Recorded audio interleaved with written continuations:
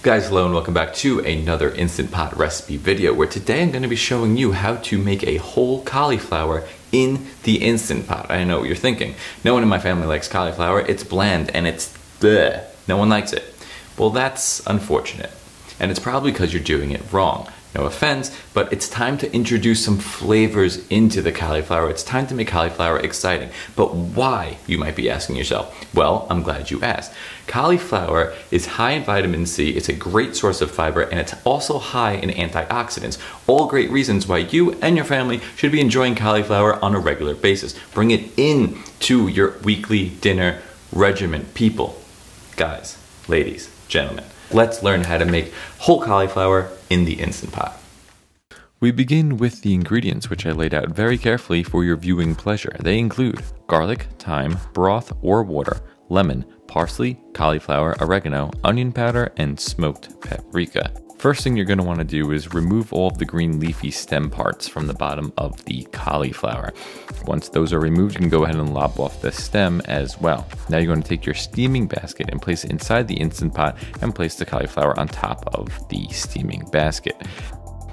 Next, pour 1.5 cups of broth over your cauliflower, as well as the juice of half a lemon. Now for our aromatics, we're going to add about 5 or 6 sprigs of thyme, along with 5 cloves of garlic cut in half. Next, we're going to add a teaspoon of onion powder, followed by a teaspoon of smoked paprika, and approximately 1 tablespoon of oregano. Go ahead and place the cover onto your Instant Pot and set the release valve to sealing. Now we're going to cook this on high pressure for 10 minutes. Once your 10 minutes is up, you're going to immediately release the pressure manually.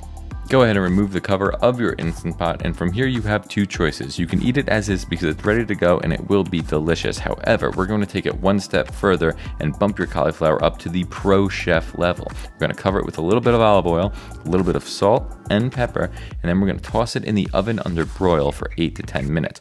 Now while this is in the oven, that would be a good time to rescue your cauliflower nectar. That is the juice at the bottom of the Instant Pot, which we're going to use to serve once the cauliflower is officially finished. Doesn't that look good?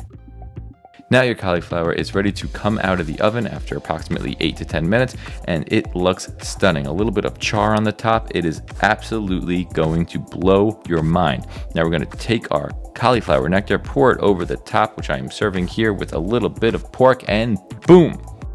Guys, that's how easy it is to make whole cauliflower using the Instant Pot. I hope you found this video useful, and as always, I encourage you to add your own spices and make this recipe your own. In the description box below, I will put a series of links, one of which being a link to where you can buy this, which is the silicone seal that goes underneath the top cover of the Instant Pot. It helps to make everything smell and taste delicious as opposed to everything smelling and tasting the same. I've said this before in previous videos, so I'm not going to beat a dead horse, but I encourage you. Check out the link in the description below. And as always, keep busy, stay healthy, be happy, and I will see you in the next one.